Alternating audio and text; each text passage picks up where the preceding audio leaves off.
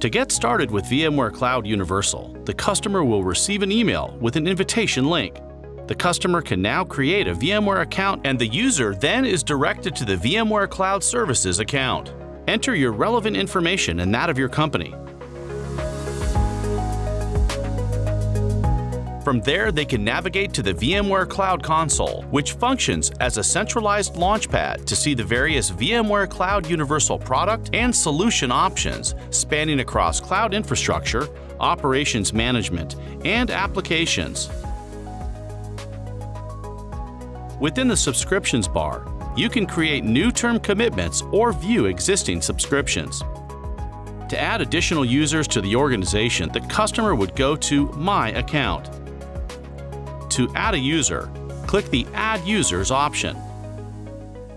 The newly added users will receive an email with an invitation link to start their onboarding experience. In addition to adding new users, you can also navigate to Billing and Subscriptions with an overview of billing, costs, and usage for the period and previous billing periods.